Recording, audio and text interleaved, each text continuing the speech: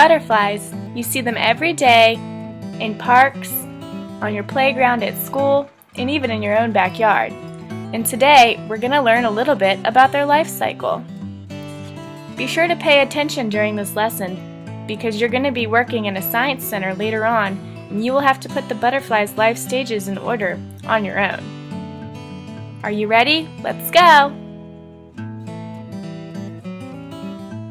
A butterfly begins as a tiny egg. Female butterflies can lay eggs on leaves and lay as many as 500 at one time. That's a lot. About 5 days later, a worm-like creature called a caterpillar hatches from an egg. This is the main growth stage of a butterfly, and caterpillars eat all day to prepare for their metamorphosis into a butterfly. Sometimes they can look funny,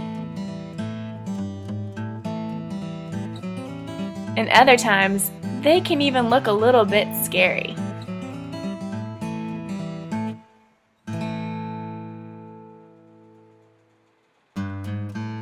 Eventually, a caterpillar, now called a pupa, attaches itself to a twig or a leaf and forms a hard shell called a chrysalis.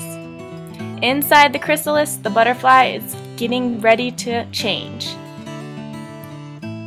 After several weeks, he's completely changed into a butterfly and is ready to come out of his chrysalis. He's now completed his life cycle. Unfortunately, he will only live for about 2 weeks, but he will spend this time eating and mating. Now, let's watch a video and see this happen right before your eyes. Enjoy!